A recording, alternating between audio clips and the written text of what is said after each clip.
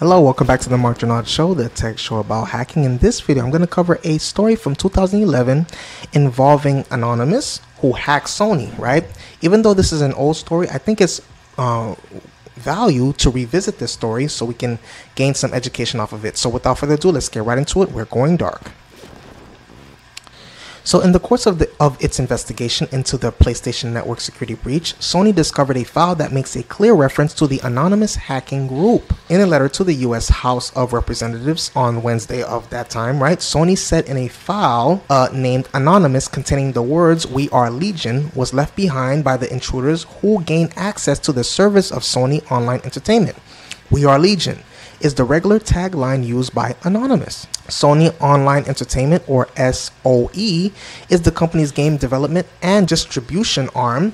The intruders in the SOE breach compromised information on 24.6 million users as well as 20,000 credit card and bank account numbers.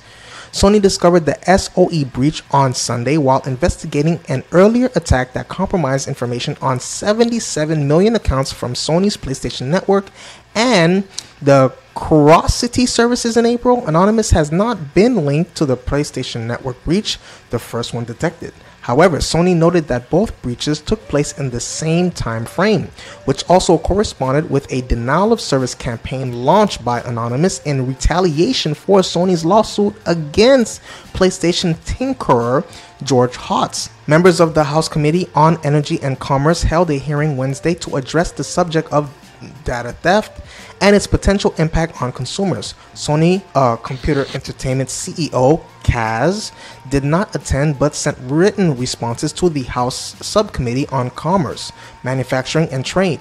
Sony summarized the content of the letter on its official PlayStation blog, saying that it had suffered a very carefully planned, very professional, highly sophisticated criminal cyber attack. Sony said it knew how the intrusion was accomplished, but not who was responsible.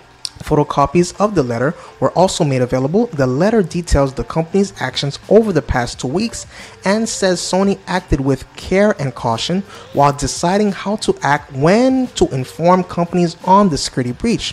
On the afternoon of April 20, Sony first discovered evidence of an unauthorized intrusion, the company said in the letter.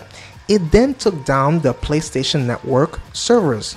Over the next 5 days, the company hired multiple security firms and forensic teams to determine the scope of the breach. On April 25 of that year, 2011, Sony found that hackers could have obtained personal information for 77 million PSN accounts, and it informed customers of the breach the following day. Sony did not inform customers prior to April 26 because it didn't want to cause confusion and lead customers to take unnecessary actions, the company said.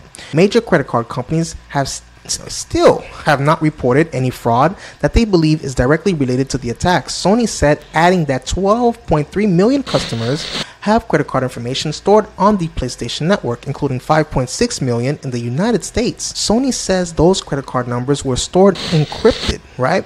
Sony added on Monday that its Sony Online Entertainment services had also been affected by the hack and that hackers may have obtained personal information for its 24.6 million users. As of Wednesday, the company's Facebook and other online game services have not been taken back online. Sony said it plans to bring some of PlayStation Network services back up this week. As a goodwill gesture, customers will receive 30 free days of PlayStation Plus as well as a variety of free downloads. Oh, okay. So at that time you thought that you can just take all my stuff and then give me 30 days? That's what you thought was fair for the people who were affected, Sony? I see you. I feel you. Unfair. So, what do you think about this old story from a cybersecurity perspective, from a IT posture perspective? I think there are very lessons learned to be taken from this, but I want to know your opinion. Please let me know. Please hit the subscribe button. Please hit the notification bell. I love you. Stay safe. See you in the next video.